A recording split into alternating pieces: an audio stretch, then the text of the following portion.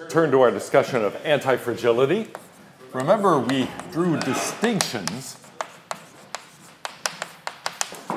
between the fragile, something that has something to lose from disorder, from volatility, the robust, something that can withstand that sort of change, disorder, volatility without being affected, and then the anti-fragile that actually has something to gain from disorder, something that gains as a result of the black swan type event.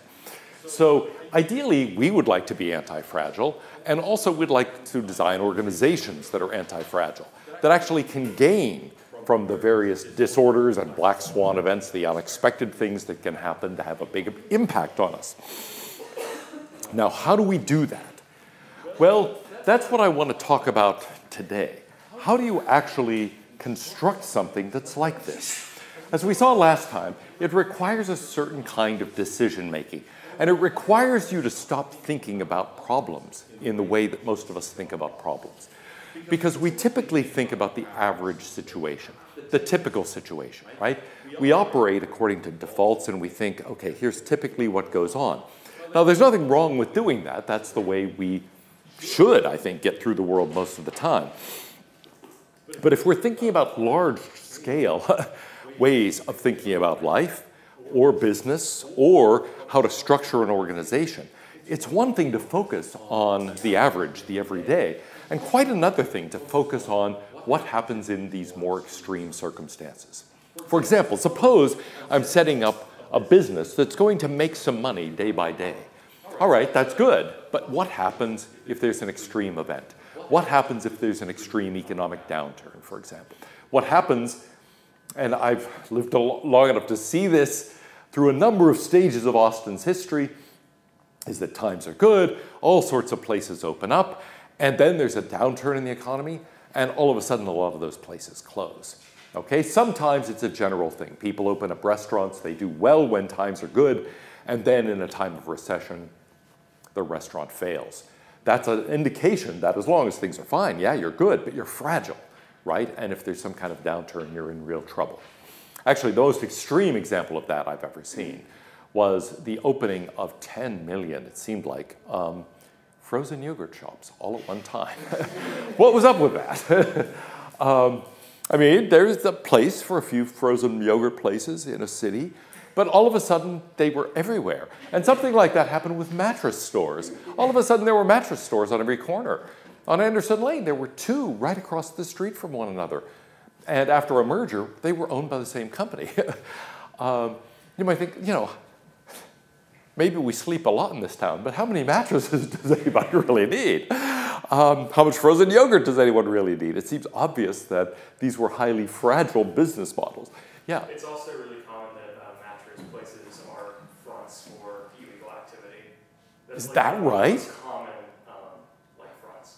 That's very interesting. I had no idea. That gives a whole new perspective on this. Whoa. Well, I will admit, you know, one time I went into, this was a restaurant years ago, but I went into this Chinese restaurant, and my wife and I were the only two people there, and they acted really annoyed that we were there.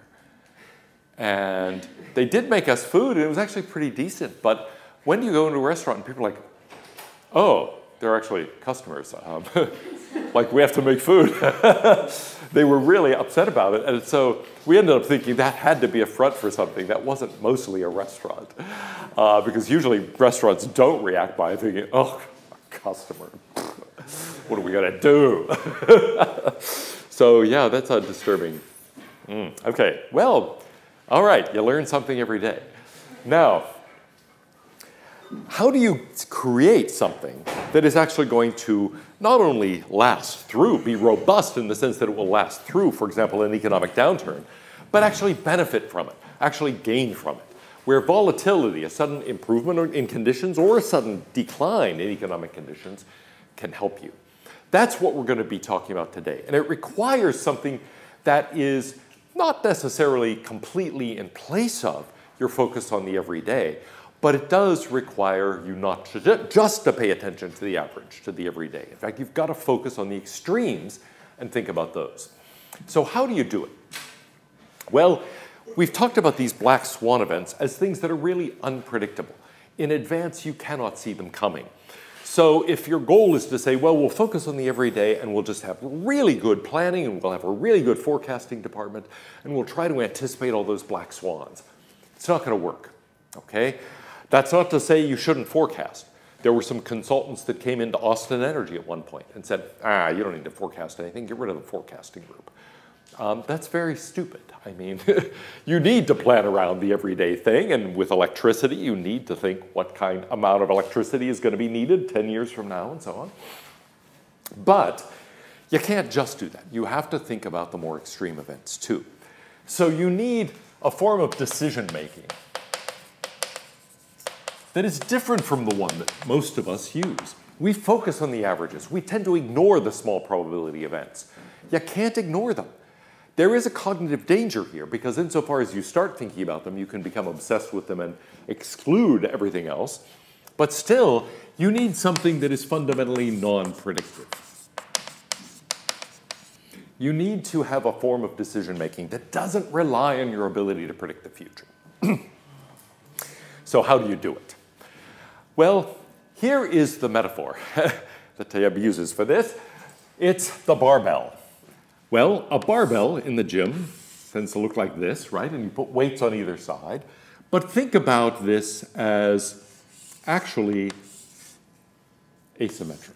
In fact, the image is on the front of this book. Okay? The asymmetric barbell. Now, what's the significance of that? The thought is this. You want to pay attention to these sorts of extreme events. You're not going to be able to predict them, but you want to set things up in such a way that you can gain from them. So you want to recognize asymmetries, and you want to try to respond to these asymmetries in the right way. So one way to put it is this. You want to adopt a bimodal strategy. You're not going to think just about the everyday. You're going to think about extremes, and you're going to think, in short, about, yes, the typical sorts of situations, and then you're going to think about the more extreme situations. And you're going to have two strategies, okay? Now, for the everyday stuff, you're going to play it safe. There's no reason to take risks. You want to be able to succeed day to day. So, when you're dealing with the ordinary, you want to play it safe. But on the other hand, when you're dealing with the extraordinary,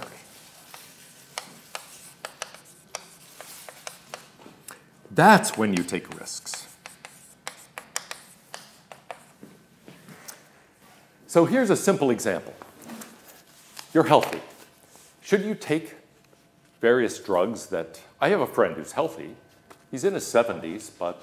and he has no particular health problems, but he spends a large portion of his income on various supplements. And so occasionally, I see him in the street, and he proceeds to then talk to me for 45 minutes about what supplements he's taking. It's a lot of fun. And, but anyway, I say, well, yeah, I'm taking this pill for this and this pill. But, you know, he's not sick. This strategy says, look, ordinarily play it safe, but that doesn't mean take every pill known to mankind. In fact, who knows what these various things do? Most of these things are kind of untested. It's not clear whether they have benefits, it's not clear whether they have harms. So the idea is, look, when things are going fine, just pay attention to the everyday, don't worry about that, and don't do this. In fact, look, part of playing it safe means do no harm. That's your first rule, as in medicine. Don't do any harm. So we could put it this way. Practice the via negativa. Now, in philosophy, that tends to mean the attitude toward God that says we can't actually say anything positive about God. We can only say what God is not. But here the idea is epistemological, and it's a little bit different. The thought is, look, we know a lot about what's wrong.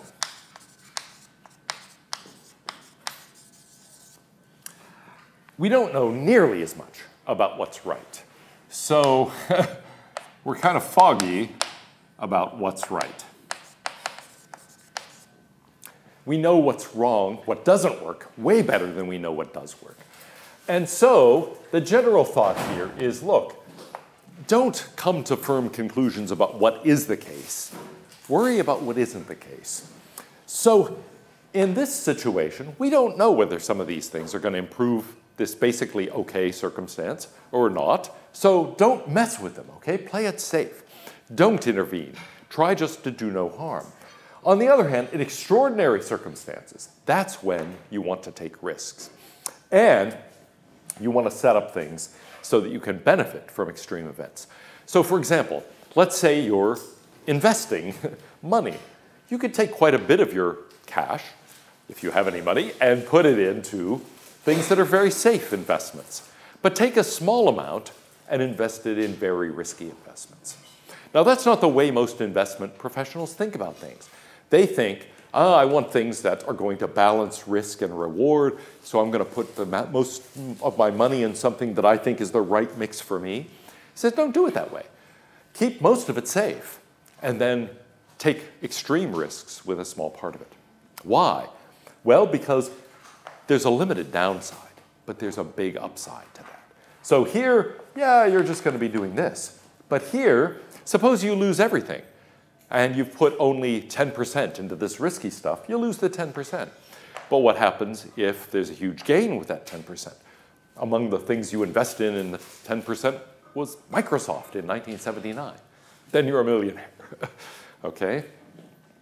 Yeah, I don't know what I was spending my money on in well, I was a grad student in 1979. I didn't have any money. But if only I had bought even one share of Microsoft in 1979, I'd be living in, oh gosh, if I had unlimited money, where would I be living? I was about to give you just some sort of say, I'd be living in the south of France, like a couple of my friends, but that's not true. I'd probably be living in a Pittsburgh penthouse. So anyway, what would we do here? Yeah, here the thought is, look, there's limited downside, but a huge upside. So here's an example of this in medicine. Do you want to give lots of medication to somebody who's basically healthy? No, play it safe, don't mess with them. On the other hand, suppose somebody's desperately ill, then take risks. They're dying, you can take risks. How bad is it if you make them die a little sooner? Okay, it doesn't really make that much difference. But if you save them, it's a huge difference, right? So try not to mess around with people who are basically okay. Save your messing around for the people who are really sick. And there's some weird ethics. Okay, yeah, so. It kind of makes sense, though, because it's like, what if they're dying, so they could live another year, it's like, what kind of quality is that year? Like, is that even, like, word? Like, they do, like, statistical calculations for this, like, the value of statistical life, and, like, 65 years, and it's like, a year, like, for me, is, like, not equivalent to a year for, like, my grandfather, so, like, prolonging his life 3 years to mine, like, in, like, an objective court case, like, where it's sued by the United States government, like, they would side with the younger person. Right.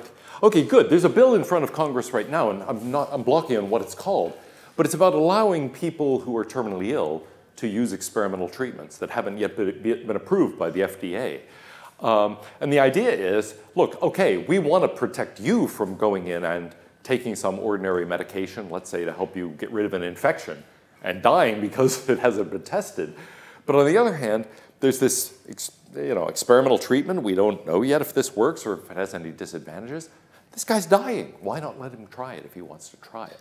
And the thought is, look, there's a limited downside. Suppose it does have a horrible side effect and kills the person. Well, it was their only shot. They were going to die anyway. Whereas if it saves them, there's a huge upside. So the thought is, yeah, I mean, don't have the FDA, in effect, use the same rules for everybody. Say, basically, you're healthy. We're not going to let you use this drug. We haven't, tested it enough yet. But this person, and we want to play it safe. We want to do a lot of testing. This isn't an argument against the FDA.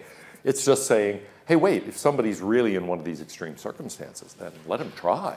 Go ahead. But if you had like a situation where somebody had like a leg injury, and you can like save their life just off the leg, but you can take the risk to like save the leg and try to save them, but it puts them at risk with further complications, like dying or something like that. Right.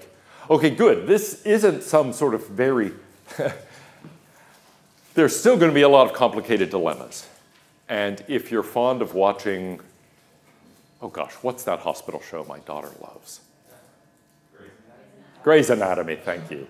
Yeah, there's this sort of dilemma all the time, right? Where, I mean, as far as I can tell, a huge amount of that show, the limited times I've seen it, are really spent on people's love lives. But, but leave that aside, you've got these medical dilemmas where it is like that. Wait, we could maybe save the leg, but that puts the person's life at risk. If we amputate, it's safer in terms of saving their life, but then they lose the leg.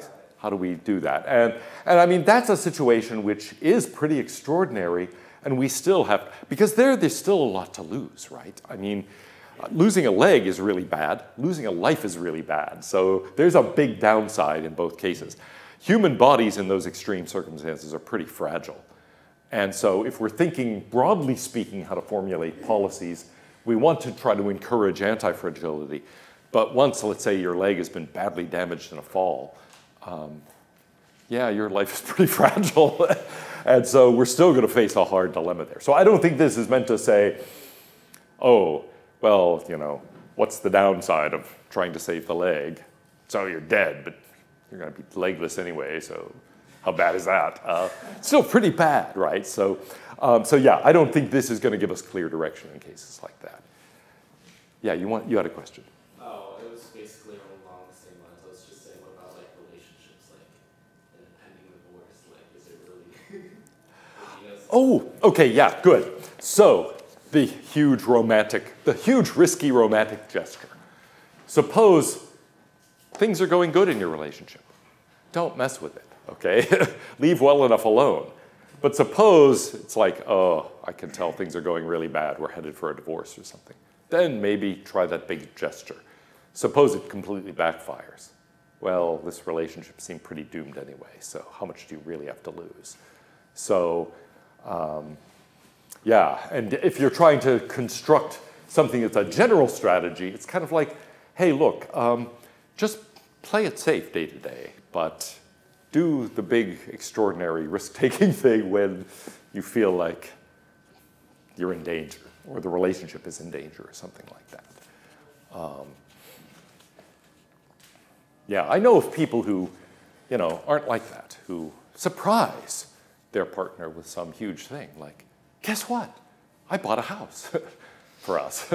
Or guess what? We're moving to, you know, the other side of the country. This is very dangerous. Maybe it's worth taking that sort of risk without consulting your partner if, you know, if things are already pretty broken and you think we got to do something. But otherwise, I would urge you not to do that sort of thing. Play it safe.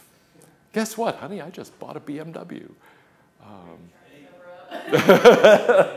Yeah. Anyway, so there's the general idea. Now, there are a couple of things that go along with this. Adopt this sort of idea. Try to do no harm.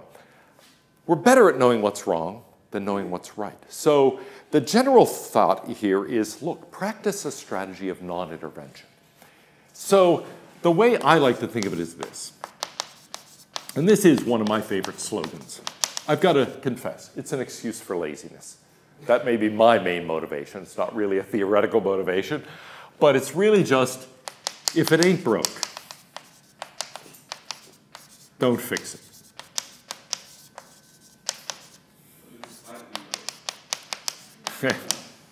Yeah, what if it's slightly broke? A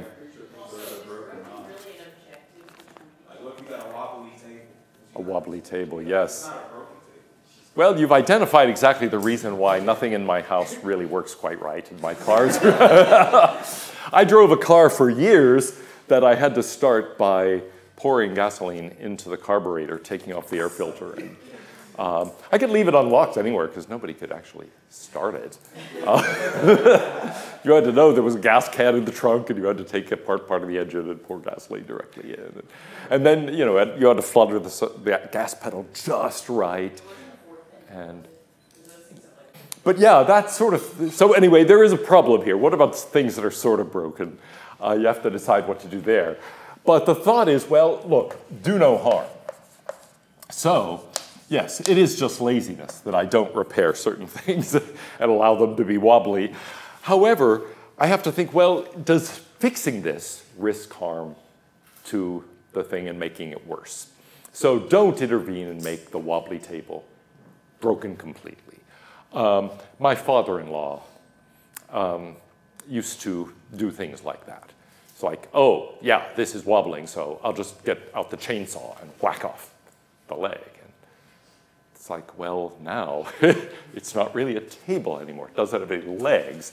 It doesn't wobble, but it doesn't really, One time he fixed our sofa,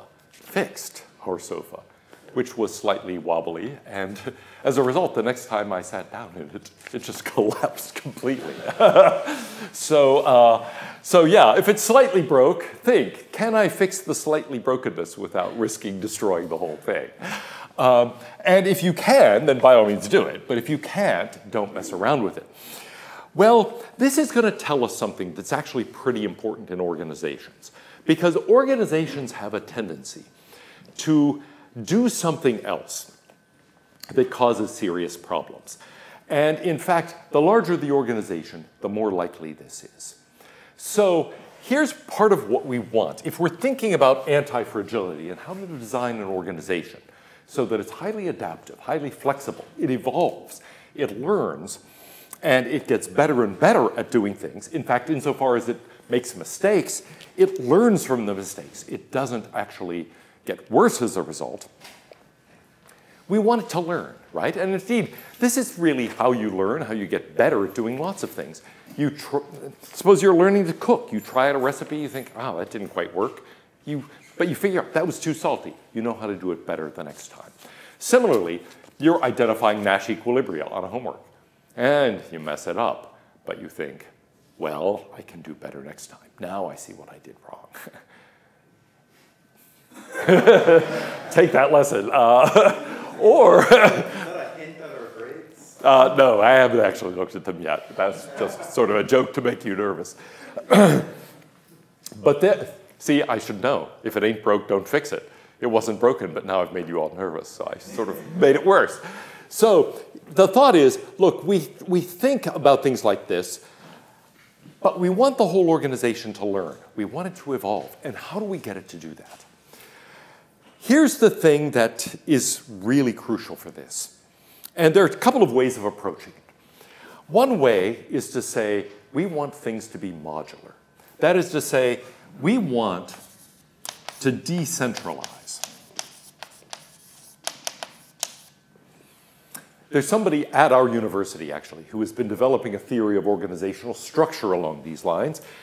He calls it a cellular organizational structure. But the idea is you want the cells of the organization to be able to reorganize in response to problems. In something like the way brain cells, for example, will reorganize. If a part of the brain is injured, other parts of the brain will actually start taking over the activity. Suppose something happens that actually messes with a part of your visual cortex in such a way that, in effect, some of the cells are damaged. Other cells will move in that were doing something else and start taking over their jobs. And so one way to accomplish that is to make the organization highly flexible, highly modular, to decentralize things. So I suppose those are really two things, although they're connected. The different modules are going to be able to operate independently of one another, and they're going to be able to respond quickly to things. So we want them to be focused on the micro, the smaller issues. We're going to put power down there, partly because, now why? Suppose we say, we don't want all the decisions to be made up top. We want to have these modules that we can move around, that are going to be flexible, but also we want to give them real decision-making power. Now, as with Wells Fargo, and we talked about that a couple of weeks ago, this can be taken too far. If they start pulling in a totally different direction away from the goals of the organization, that's bad. However, there's a lot of advantage to having decision-making made on the ground. Why? Yeah. Good. It's going to be fast. Okay? When we decentralize, We've got people who are able to make responses immediately. Suppose I were not trusted to actually teach this class. And so I had to constantly be getting directions from somebody up in the tower. I would say, student asked this question, how do I answer? Okay, and they tell me, that's going to slow things down pretty radically, right? And similarly, suppose, I mean, some schools do this. We have all curriculum decisions made by some central committee, and they tell me what books I have to use and so on, and what topics I have to cover. That's going to slow down the whole process of doing all this extraordinarily. And in the military, who do you want to make the decisions in the midst of battle? You want the people who are there involved in the battle to be able to make the decisions. You don't want them constantly having to consult headquarters. In fact, one of the great disasters of the First World War, actually many of the great disasters of the First World War, were due to just that. The British landed on the peninsula by Gallipoli. They encountered basically no resistance, and they were waiting for orders from headquarters.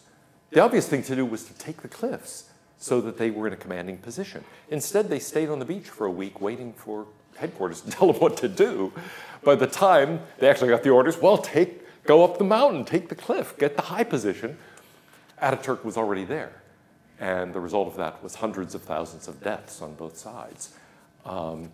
It was crazy. If only they had not consulted headquarters and just allowed the people in command there to say, hey, there's nobody here. Let's immediately start advancing up the hill. So it makes it much faster. There are other advantages. Yeah? I don't know the exact word for this, maybe effective, like they've done studies with Best Buy, like the blue shirt people in the store are actually better at predicting like sale prices and like what's going to be the most popular items than like the consultants they hired.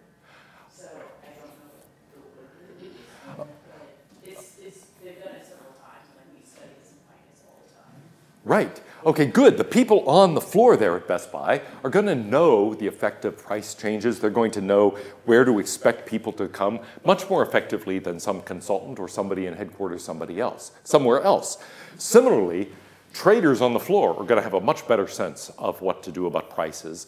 Or for that matter, people in a farmer's market are going to have a better idea of what to do about prices than some economist actually proving some theorem and then applying it to a case.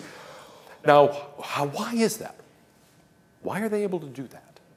It's partly they can respond very quickly to subtle changes in information, but there's something else.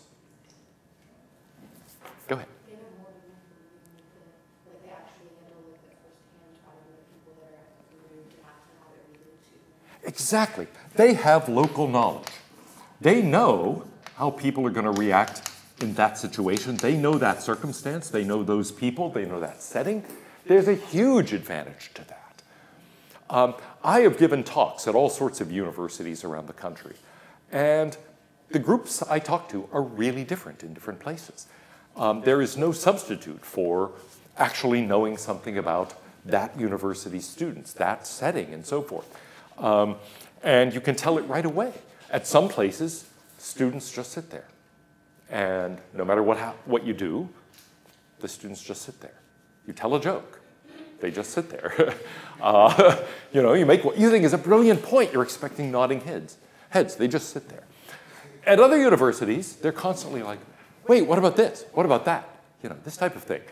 At other places, they're just kind of like, oh, God, who is this guy? Is this going to be on the test? Etc. And so there's no substitute for understanding the audience you're talking to, right? You have to know them. And similarly, in selling to them, you have to know those particular people. And, of course, more than just knowing those people, you have to know a lot about that kind of circumstance and what kinds of judgments people make in that circumstance and so forth. Somebody's attitude about buying a taco is probably rather different from their attitude about buying an expensive camera. And you've got to build all of that in. Somebody in Best Buy on the floor knows, you approach a customer about this product differently from the way you approach them about that product. But that's hard for somebody at headquarters to understand. Are there other factors here? Well, I'll call this the BS factor. The way he puts it is this: it's way harder to micro BS than to macro BS. And I mean, you're in college, so you've heard a lot of fluffy, academic, jargony BS already.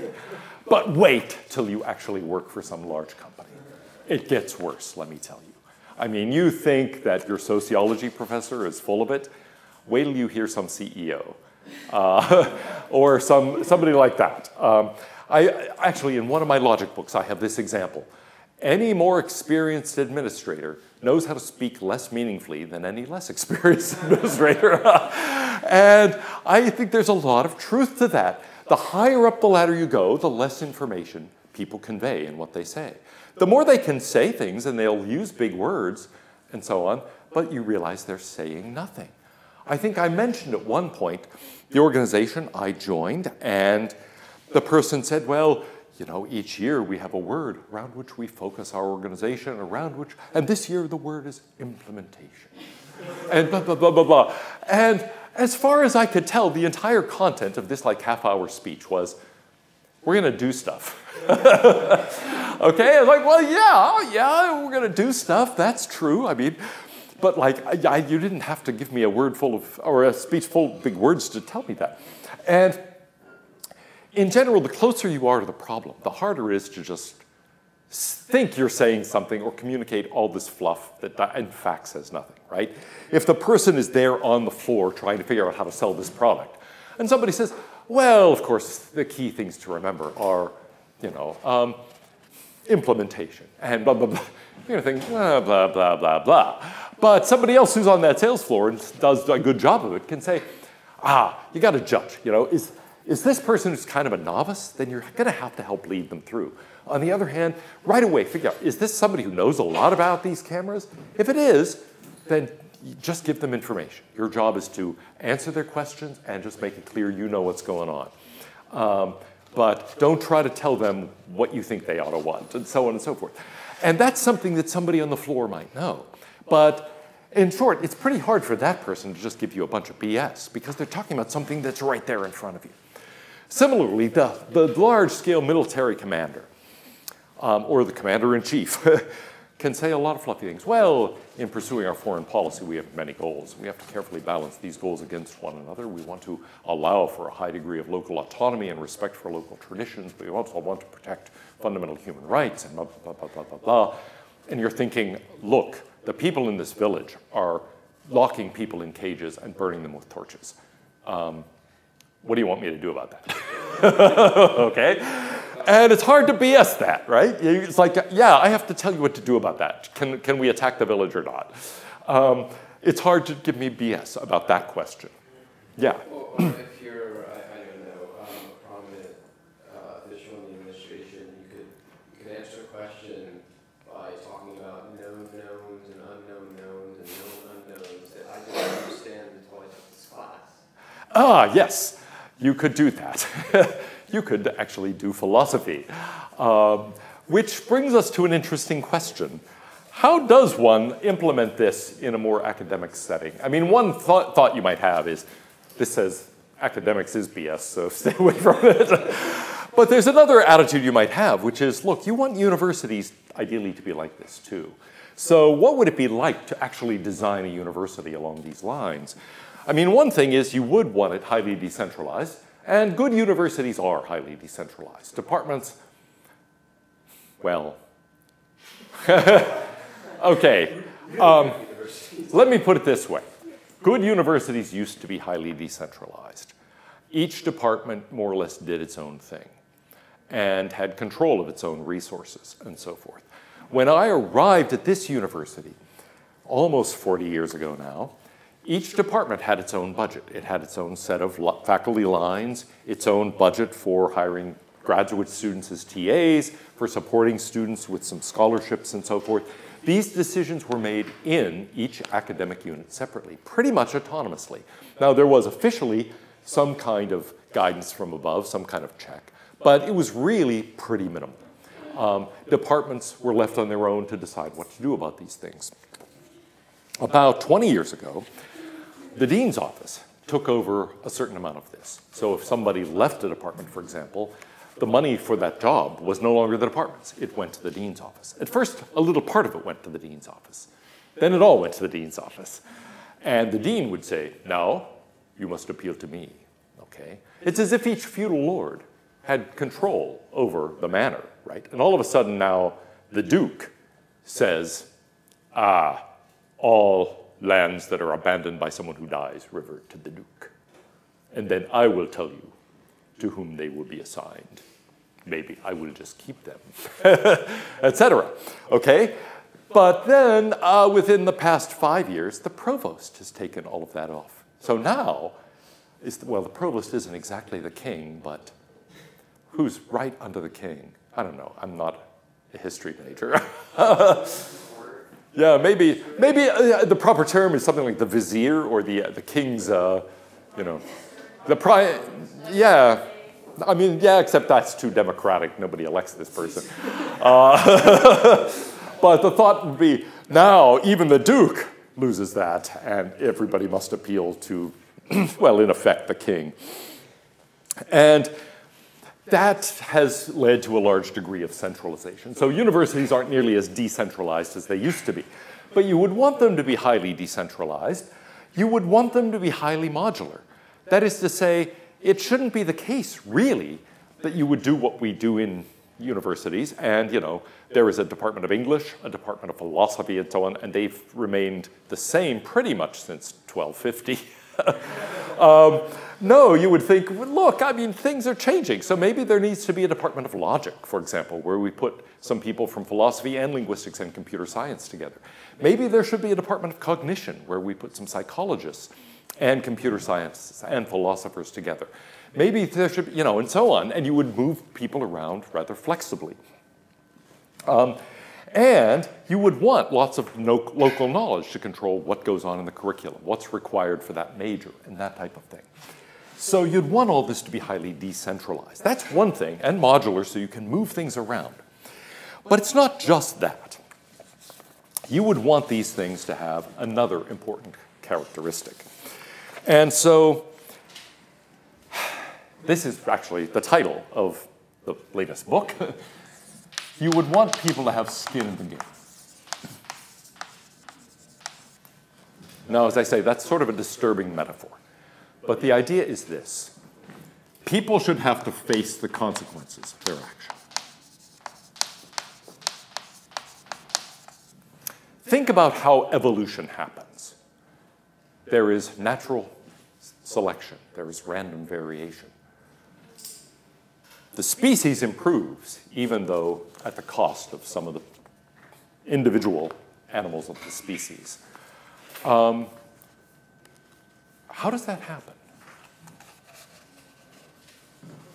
Competition within survival, given genetic variability, leads to those that are more able to reproduce at a faster rate, such that they pass on their genes to that those abilities, and you eventually end up with that being, oh God. No, good. There's competition. Okay, good, competition. And in that competition, some do better than others. And the ones that do better survive, and in fact thrive, pass on their genes, as you put it. They actually are evolutionarily fit, and so they propagate and reproduce. But others either die or they don't reproduce. And so you've got basically a competition. You're exactly right about that. And in that competition, now if we generalize, some are going to thrive and do well, and others, well, they might literally die, but they're also going to, let's just put it this way, they fail.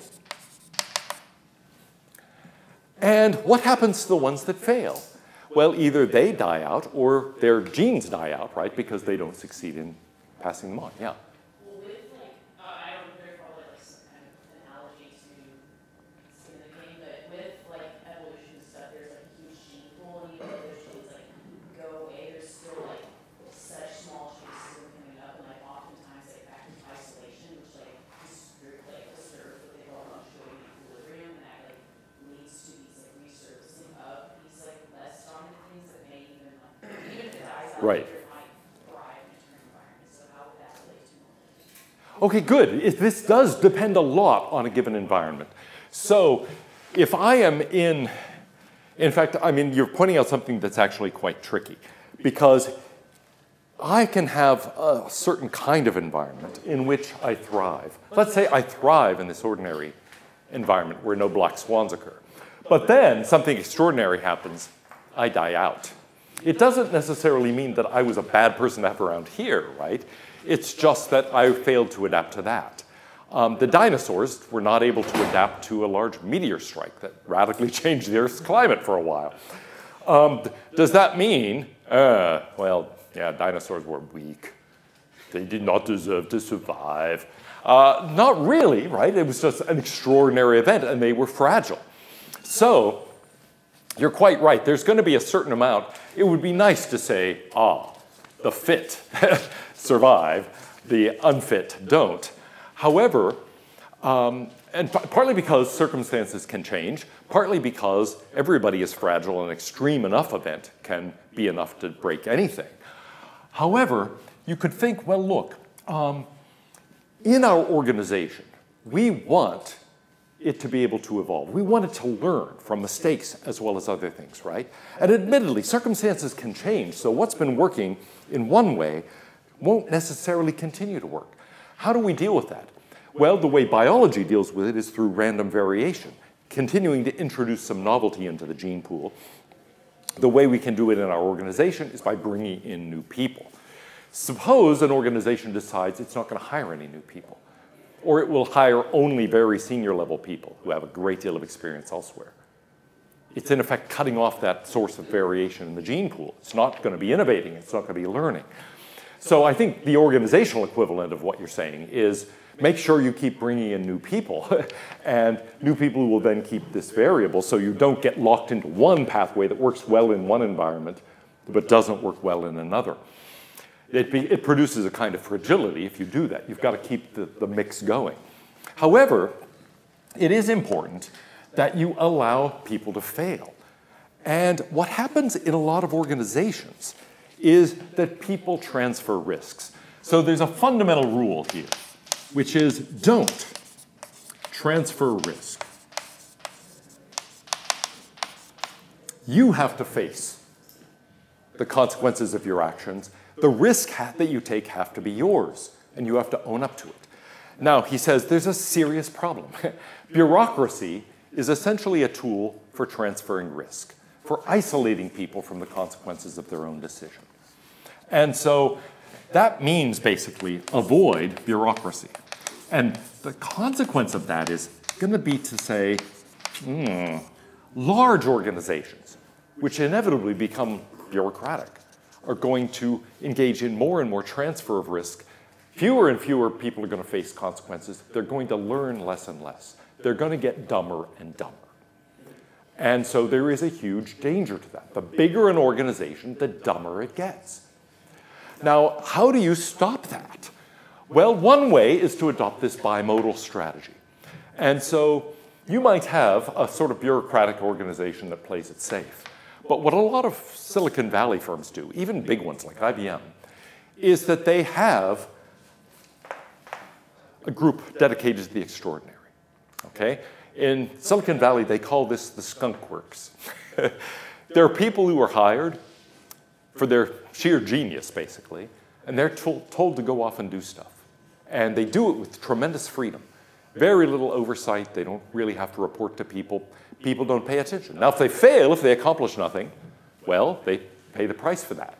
But if, on the other hand, they come up with something big, it's huge. So suppose you were a university doing this. You might say, yeah, the average faculty member, they're going to spend lots of time in the classroom, and we'll ask them to keep on the breast, at the frontiers of knowledge and do some research and so on. But actually, what universities really do, like, okay, here's our model. You'll spend half your time teaching, half your time doing research. That's a recipe for mediocrity, right? I mean, if you've got Einstein, do you really want him grading logic homeworks or physics homeworks? Come on. On the other hand, if you've got a guy who's clearly not Einstein, maybe the best use of that person is to put them in the classroom. Make them teach 5 classes a term, as I did in the fall. Maybe that's the best thing you can do. And so the thought here would be, look, have most people doing more or less what they do, maybe more in the classroom than they are now, but take some people and free them up to do the work that is really going to produce phenomenal new knowledge.